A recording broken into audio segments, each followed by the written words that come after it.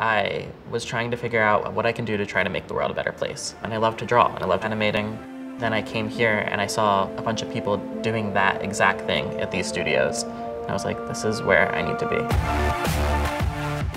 The animation program has very high standards. Incoming students have to have enormous practice with the different animating platforms, perspective drawing, and production design and animation. In your first year here, they teach you a technical skill, and then you have a whole other class on storytelling. So they're kind of separate elements that by your fourth year, you're merging those two elements together.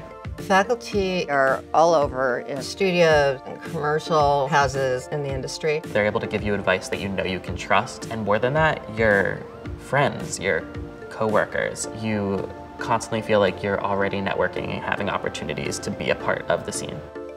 Our intro class is set up with paper animation discs. And then as soon as we've got them up and running with the basics of animation and they're drawing and they're comfortable, then we begin to sort of feather them into the digital realm. There's a trip to Los Angeles that goes to see the major animation networks. Teachers are taking people to where they work, like Nickelodeon and Cartoon Network. I ended up interning on the new Bugs Bunny series at Warner Brothers Animation. And then they invited me back the following year. By fourth year, I would say about half of the class is working at internships while they're working on their thesis film. Your entire fourth year, you work on a thesis film. You're required to do all parts of making an independent film. So you're your own director, your own producer, you're honestly your own sound designer sometimes, and your own editor.